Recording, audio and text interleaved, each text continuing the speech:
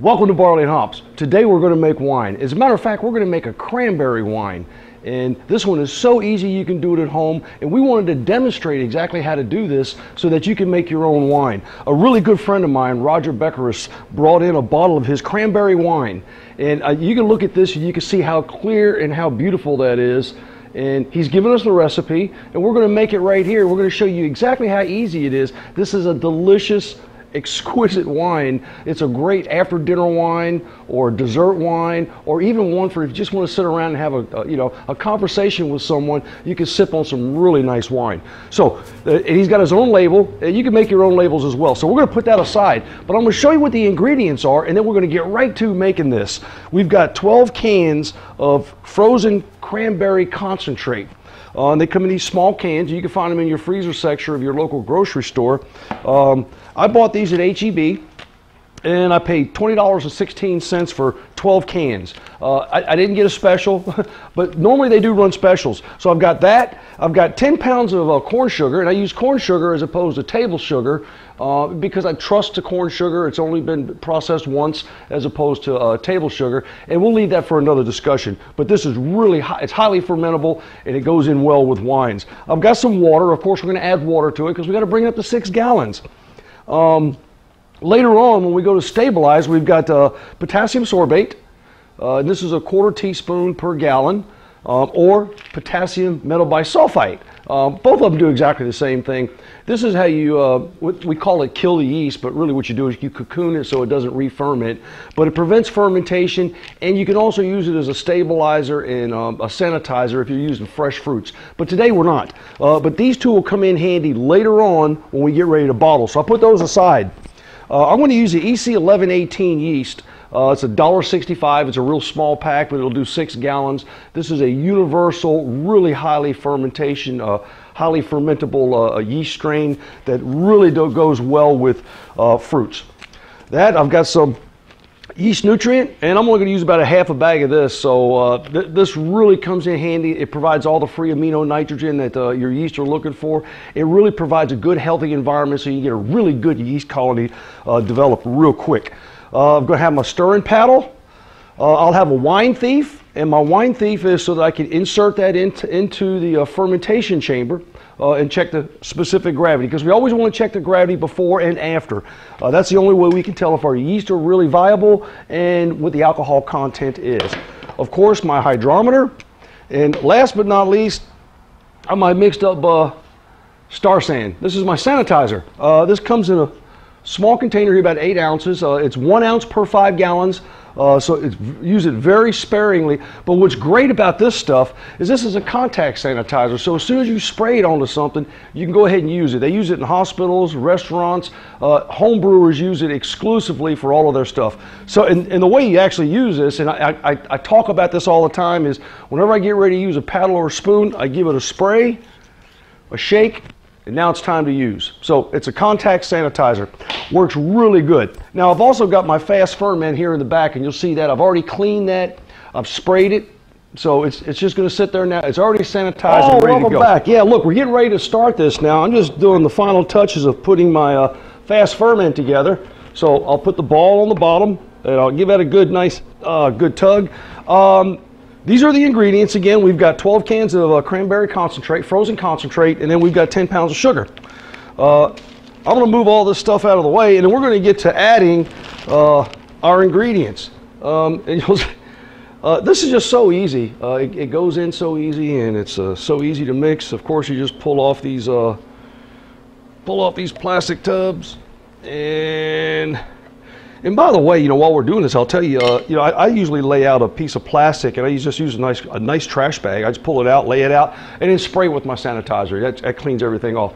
So we'll start adding these. There goes one. And we'll continue to add these until we get all 12 of these inside the fast ferment, and then we're going to let them start to thaw out. You'll notice that they'll thaw out pretty quick because they are very viscous. So there's not much water. So, and okay, we'll be down to the last couple cans. And I wanted to stop right here and show you something. We're going to add this one.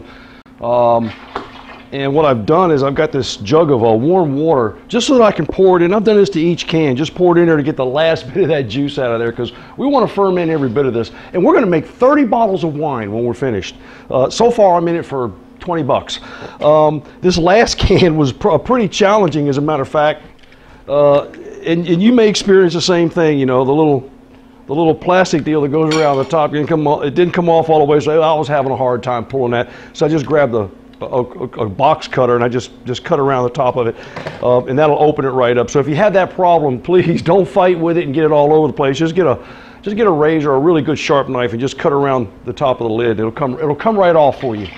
So there we go. We've got all 12 cans in there, and now what we're going to do is this is going to start. Yeah, this very quickly. This is going to thaw out, and we're going to start adding. And I've got the rest of this warm water. So when we're done, we'll be able to tell you exactly how much water it takes, and we'll be back. We'll be right back. All right. Well, we've poured 3 gallons of warm tap water in here because we knew that it was cold at the very beginning, and we're going to try to get this. We're going to try to balance it around a good 68 to 72 degrees.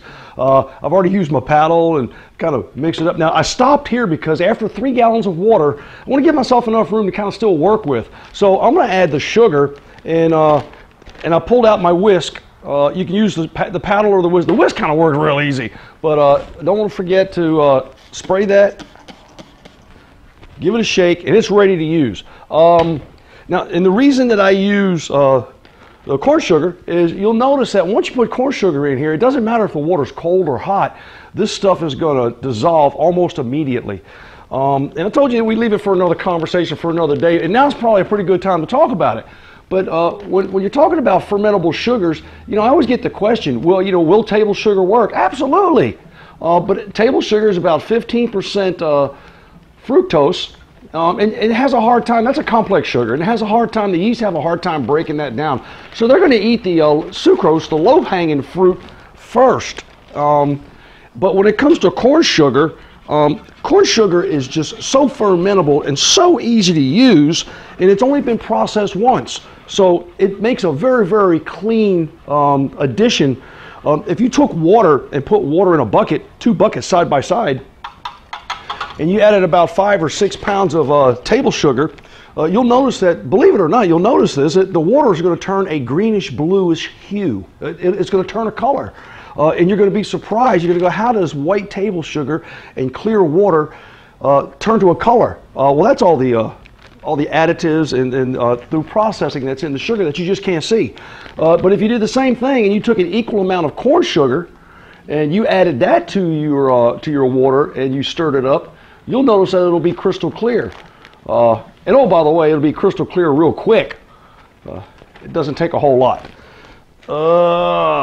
Because that stuff dissolves so quickly. Okay, so I'm going to whisk this around real good. Get those mixed up. And you know, and I can see it down here moving. That's my corn sugar dissolving. And it dissolves really rapidly. So I got that thing going in a really good, like a cyclone in there. I'm going to use my paddle now that's still sterilized. There we go. You know, mix that little corn sugar up that's in the very bottom. There it is. So now that we've got this, at this point, while I'm here, I might as well add my yeast nutrient. I mean, it's just a good time to add it. You can add it now. You can add it later. I could have actually added it at the beginning, but it really doesn't make any difference when you add it. But I highly recommend you use it. Because what it will do is it will provide you with all the nutrients and everything you need for a very, very good fermentation. There goes about a half a bag of that, which is really going to be like 2 tablespoons, a good 2 heaping tablespoons. Stir that up, let that get good and mixed.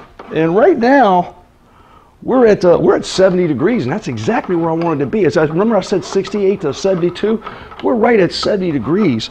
So we're really close to pitch and yeast, but what we got to do, we've still got to bring our water level up so that we've got enough wine to fill all 30 bottles. Well, there we go. We've added that 1 last gallon, so it's just shy. There it is. I'm exactly at 6 gallons right now. So that's just shy of 5 gallons, 4.75 gallons.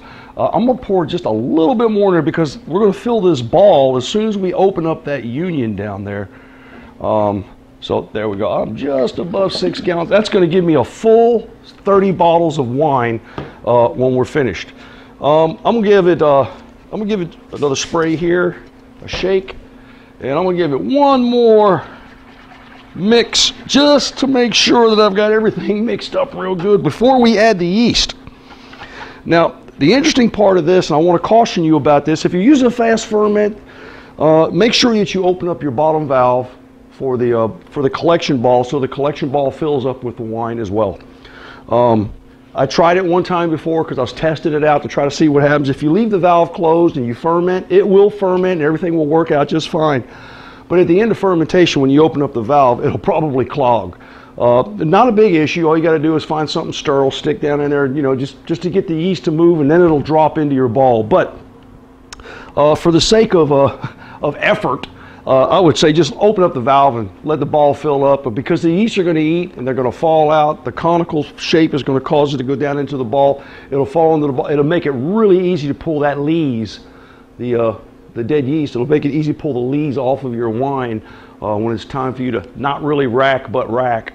So now, and remember, if you're using just a standard bucket process, I mean, it's exactly the same way. It's just, we're just using 2 different vessels. If you're using the bucket, do the same thing we're doing here, except you're leaning over, you do it in a bucket. Okay, I've got it good and mixed up. It's time to add the yeast. No, we got to take a hydrometer reading first.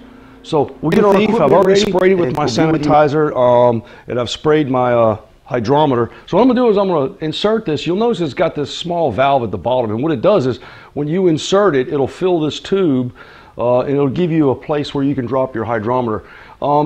In a bucket, you can actually drop the hydrometer in the bucket and check it that way, and just get your head down so you can see it, but it's really difficult in the fast ferment. 6 of one, half a dozen of the other, or you could pull some out, you could siphon a little bit out and put it in a test cylinder, but I prefer to use the wine thief because it's just so easy to use. There we go. Now I've got enough wine there. Plus it makes a great shot glass.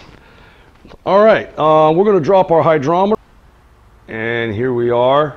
We're at 1.120. So that's way above what you would normally ferment for beer. But 1.120 is really going to be a good stout wine. And it all depends on how far we let that ferment down. You know, because dry wines will go all the way down below 1, which will make them dry, which means all the sugars are fermented out. We have an option. We can stop it a little early, 1.004, 1.008-ish, and that'll make it a little bit sweeter. Or we can just let it ferment all the way down, then we could back sweeten it.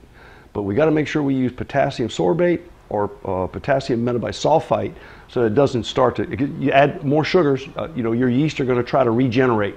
So, but we'll get to that when it's time to bottle, because we'll do a video on bottling too. So here we are, we're ready to, at that point in time, hey, please don't forget to take a hydrometer reading. I'm going to open up our yeast, and we'll get ready. We're going to add this. And I tell you, it's very, very important to take a hydrometer reading, because if you call or if you come in and we're talking, you know, you've got a challenge. Probably one of my first questions are going to be, you know, what was your original gravity? Because it's the only thing that gives us a data point to try to find out what may have potentially gone wrong or what's gone right with your wine. So please take a hydrometer reading. It takes a few seconds, and it's also pretty neat to be able to tell somebody, you know scientifically how much alcohol's in your wine. So we're going to sprinkle this yeast right on the very top here, and that's all I'm going to do. I'm just going to sprinkle it on there, and then we're going to let it go. So last but not least, the addition of our already pre-sterilized lid. We'll roll that on top.